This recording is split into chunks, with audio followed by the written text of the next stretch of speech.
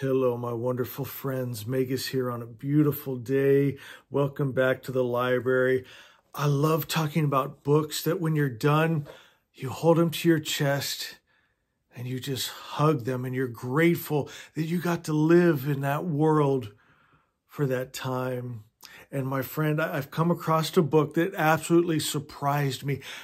When I was only 3/4 of the way through, I held it to my chest and actually had a tear in my eye from manga. It's never happened before. So I have to share this with you. I'll get to the part where it actually made me emotional. But first, I have to build this. My friend, if you love cottagecore, if you love beauty, take a look at this. You can open your eyes now.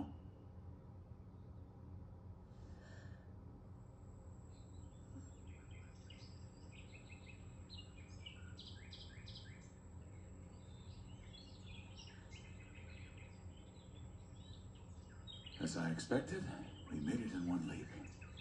Welcome. This is my home. And as of today, it is yours as well. Oh my God, the art, the scenery, it is so beautiful. And then if you loved found family, here Chise, she had lost everything. She was ready to just give up completely. She had lost all of her family, all hope. And she found family. Look at this. As my apprentice, you're like family to me now, which means you can depend on me. I'm family? This is an adder stone. The hole eroded naturally at the bottom of a river. It will help to protect you. Wear it always.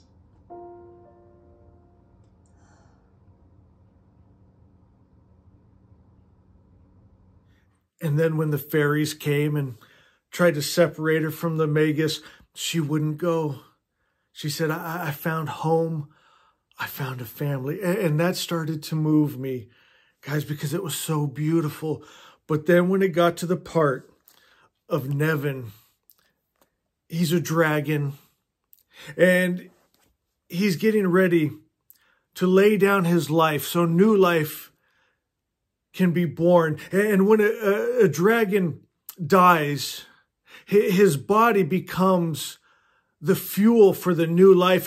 And one of the dragon keepers had put a seed of a tree in his back. And as he lay there and decomposed, the tree could feed from his nutrients. And he was so excited because he said one day in spring, beautiful white flowers will bloom from me. And it was so beautiful. And then Chise, she's already getting connected to this beautiful soul. And he says, Chise, I want to fly one last time. And she puts her hand on his cheek. And they share a memory of flying. And this old dragon remembers soaring so high in the sky, and the bright sun up over the clouds. And then he thanks her. Thank you for sharing this last beautiful moment with me. And then he breathes his last breath. And my friend, my bottom lip started to shake, and my eyes got wet, and I had fallen in love with a dragon within like 5 pages. How?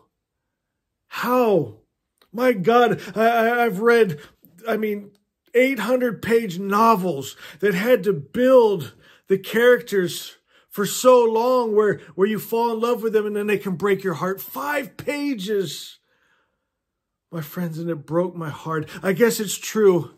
A picture really is worth 1,000 words because there's so few words, but there's so much heart in the few words they use. True words. It's absolutely beautiful. I still can't wrap my mind around. I just found this a couple days ago. And the only reason I picked it up because it had my name in the title, and I've absolutely fallen in love with it. Let me show you a quick video when I discovered this at Barnes & Noble again. Watch my face. I had no idea what was coming.